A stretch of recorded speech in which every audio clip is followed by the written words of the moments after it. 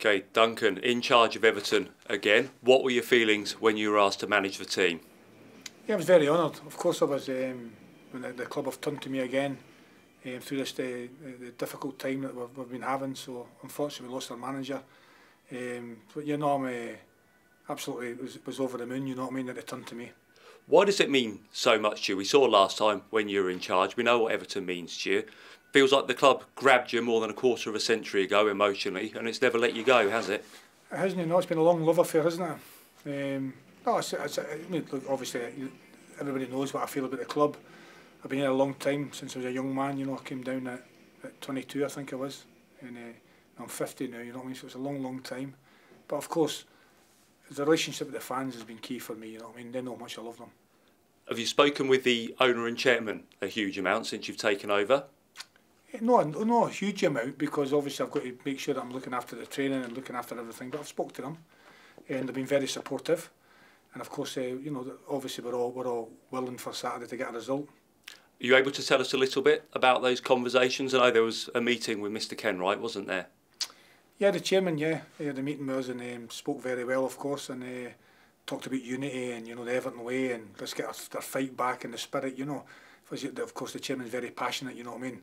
And he's a great Everton man. So no, it's all about unity and you know, make sure we get that bit of fight back. Those words, unity and spirit, they feel really important at the moment, really pertinent. Do you feel there's that common goal? You've got the owner, the board, the chairman, the players and staff all really working to drive Everton forwards again. Absolutely. I think we need everybody. No, in our corner. I think it's, as you all know, as we all know, it's a really difficult time at the moment. Where the results have not been great. Well, they've been really, really poor, to be honest. Yeah. So we need to make sure that we're all together. Everybody in Finch Farm, everybody at the stadium. You know, everybody in the city. And they need to try and get behind us. You know what I mean? I'm sure they will. Do you feel that everybody as well just wants the best for Everton? Everything they're trying to do is with the best intentions and to do the best for Everton, and ultimately bring the success that everybody wants to this club. Yeah, well, absolutely. But we should always be doing our best for Everton, shouldn't we? As you know, that's what we do. We're Evertonians, we love our club. We fight as hard as we can for it. You touched on the fans. What part can the Evertonians play in generating an uplift? Well, same again. What happened to me a couple of years ago, I think, when we played the Chelsea at home. It was an electric atmosphere. It was one of the best I've experienced at Goodison. And I'm sure they'll be well up for it, you know what I mean? And we really need them to push us across the line, you know what I mean, for the whole game. I really kind of emphasise how important they are to us and for the 90 minutes. And I know they'll be with us. Can you tell us what difference that makes? Because you've seen it from both sides of the white line. You've played and felt that support. You felt it as manager. What does that do to you? What difference does it make to you on the field? It lifts you, doesn't it? It just lifts you, gives you confidence. Of course, you know, we're all going to make mistakes. And make mistakes, you know what I mean? That happens in football, make mistakes. So people have got to keep behind the players as much as they can. I know at times it's been difficult, but they need to really stay with the players and keep going to the 90 minutes, because the players will have to keep going to the 90 minutes. It's going to be an incredibly tough game for us. And everybody needs to be in that stadium, keep going to the final whistle, and hopefully we'll get the right result. You're working with John Ebrell and Alan Kelly as assistants. Can you tell us a little bit about what they bring in terms of their qualities, both on the training ground, their coaching, and as people? Their calmness. Yeah. Calmness, I'd probably say. Yeah, of course, incredible knowledge. I mean, Alan Kelly's been everywhere, he's done everything, you know. He's got fantastic knowledge. And of course, John, I played with John. Calm and influence, you know, intelligent guy. So yeah, it's a good mix. Leighton Baines as well. What is he bringing on the training ground? He completes your coaching staff. Yeah, Leighton. I mean, obviously, Leighton's a great fella, unbelievable player, legend of the club, very intelligent man. He's just starting his coaching journey, but I've noticed in the last 2 days how far he's come. You know what I mean? He really is a good coach, and he's getting better and better. And he will go into great things in the future. But no, Leighton, of course, he's a legend of the football club, and absolutely delighted that he's going to be sitting next to me. You say he's a legend of the club, and you know what the supporters think about him. How important as well to have somebody else who knows the club inside out, is an icon of the club, and he was in the dressing room very recently as well. Absolutely, and I mean, it's a difficult time for us. It's a really difficult time, and we need everybody fighting and pushing for the club in the right direction. Of course, Leighton's gave his life to the club. So yeah, I'm absolutely delighted that he's there, and he'll add a lot to me, a lot to my staff. There's a lot of very good players in that dressing room as well, international players from big countries. You've got confidence in the talent in this squad? Absolutely. Every time I go out, I've got confidence in the team, confidence in the players. I think I can win every game, and that'll be no different on Saturday. We've got a lot of great players in there, and they'll step up on Saturday, I'm sure.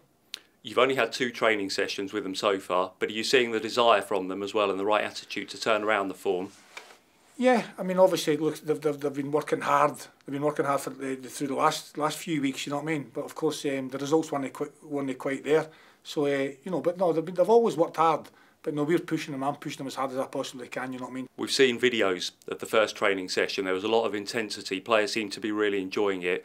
Was that the first thing, just to get them enjoying again and working hard at the same time? Well, yeah, working hard, but we all love working hard, don't we? And once you've done a good day's work, you feel good about yourself, don't you? So that's it. So you know, I'll go in there and make sure they work as hard as they possibly can, and they feel great then coming off the training pitch, as we all do when you put a good day's work in.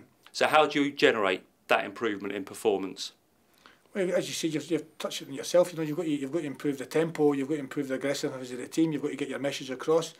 And you know, you've just got to keep chipping away at the players. You know what I mean? How important it is that we've got to get victories, because we're sliding towards the bottom. We're in the bottom end of the table, so we really need to make sure that we get ourselves out this. And you know, I'm emphasising that, you know, how important this game on Saturday is to us. But the results, of course, is massively important. But we need an improvement. We need an improvement, and that's it. You've touched on a few of the things there, the aggression and the tempo. But what are the qualities you think every Everton team should have every time they go on the pitch? Well, they should give everything. That's it. They should give everything. They should run themselves into the ground. They roll up their sleeves and fight for the club in every single game.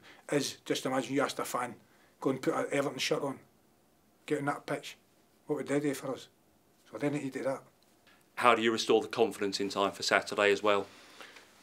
Upbeat sessions, working hard, good messages, clear, simple messages. You know what I mean? And you know, getting in amongst the players and really, you know, telling a few home truths as well. You know, because the past has been no good enough, but it's in the past. We move forward. The game's coming up now. Let's get ready for it, and that's the message is.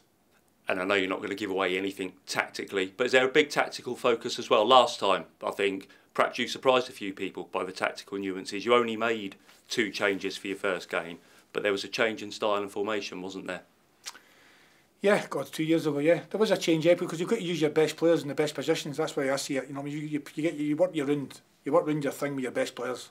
The ones you think are going to be the best on that day and affect the game. You know what I mean? The way you want it to affect us. That's in my mind. Work on that first, and then we go from there. You know what I mean? Say it was more than 2 years ago now. You were in charge, which seems incredible. Have you learned a lot in that period since then? I think you're always learning, aren't you? You're always learning every day. We're all learning. You know what I mean? I'm learning how to do an interview.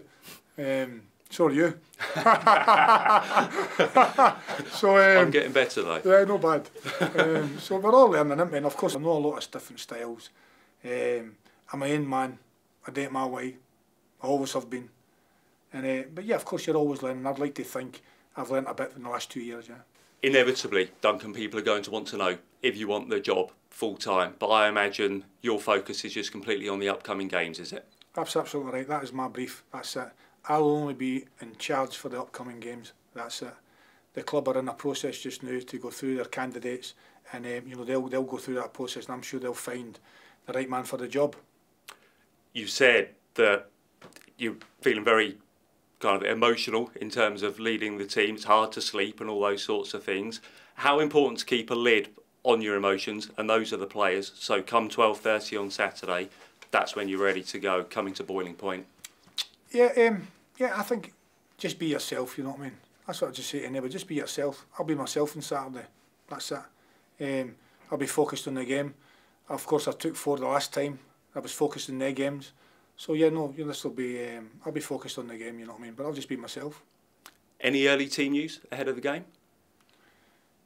No, I think we're not too bad, to be honest. You've got quite a few boys training today, but there'll be 24 players out there today, outfield players, you know what I mean? So we've got quite a good number of players there. 1 or 2 problems. Alan's struggling, so he'll be the biggest doubt. Like. And just finally, any message for you to the Evertonians ahead of the game on Saturday? Get behind the team. Be yourself. That's it.